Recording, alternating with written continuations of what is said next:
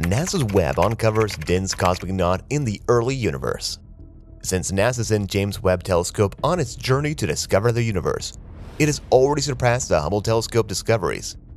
As time passes, the enthusiasm of scientists and followers, who tend to take much interest in what's happening in our universe and different matters related to the universe, is getting more and more excited. Frankly, who doesn't want to know about what we are surrounded by? I guess everyone, right? NASA's latest studies through Webb have been phenomenal and applauded worldwide.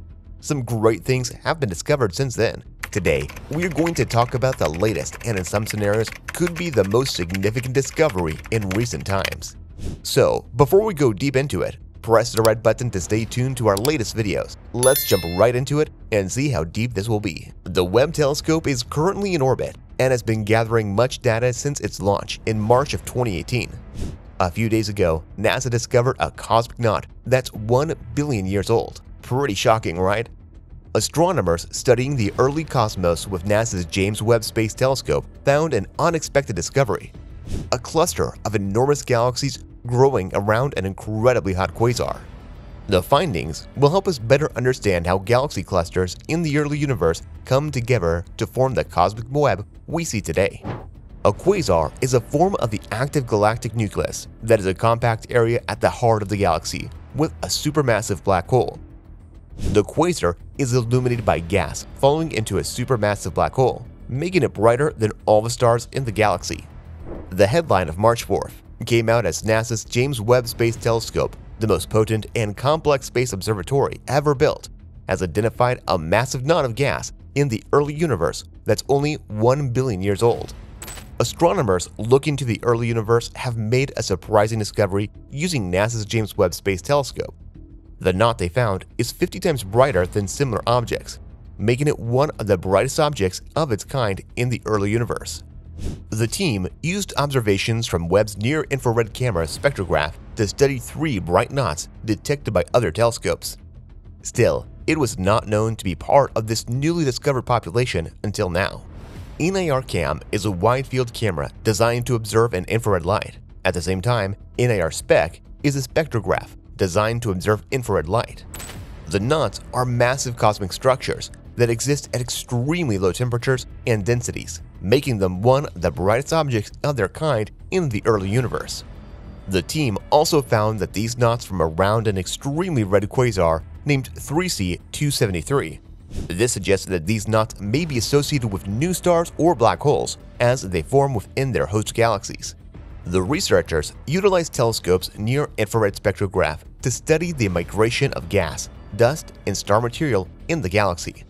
This powerful equipment examines the movement of numerous outflows and winds surrounding the quasar using a method known as spectroscopy.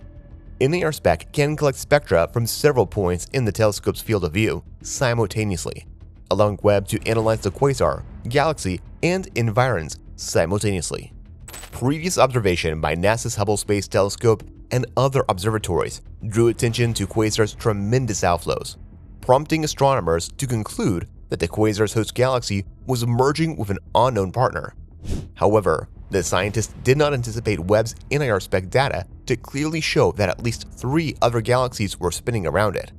The movements of all the surrounding material could be tracked thanks to spectra across a large region, leading to the conclusion that the red quasar was, in reality, part of a tight knot of galaxy formation. At this early stage, there are few known galaxy protoclusters.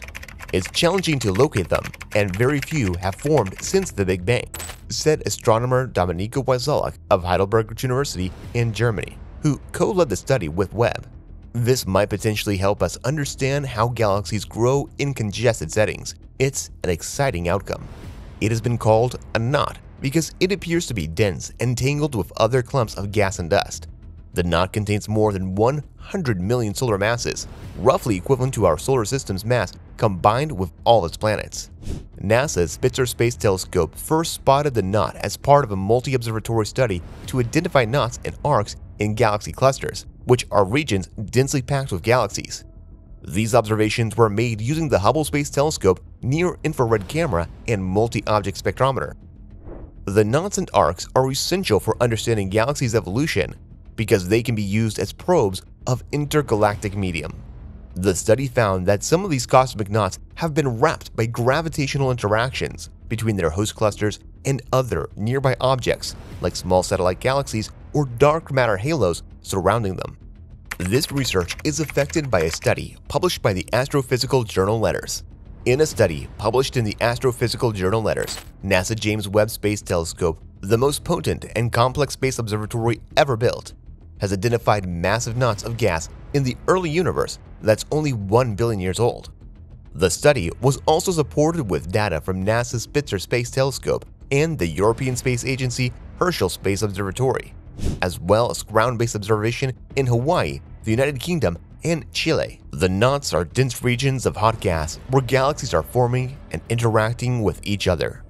The knots are located inside galaxy clusters and can be seen as bright dots against the background of space. NASA's Spitzer telescope first spotted this particular knot as part of a multi-observatory study to identify knots and arcs in galaxy clusters. It was found by NASA's James Webb Space Telescope, which has been orbiting Earth since 2018. This particular knot has a mass equivalent to about 100 billion suns. That's 50 times brighter than other similar objects. Hubble's observations have revealed that these knots are arcs. They appear distorted by the gravitational pull of other galaxies, which often reside in dense clusters alongside galaxy clusters. This also suggests that they may be essential to probe the intergalactic medium. However, the team found that most of these kinks are not caused by interactions with other galaxies or dark matter halos.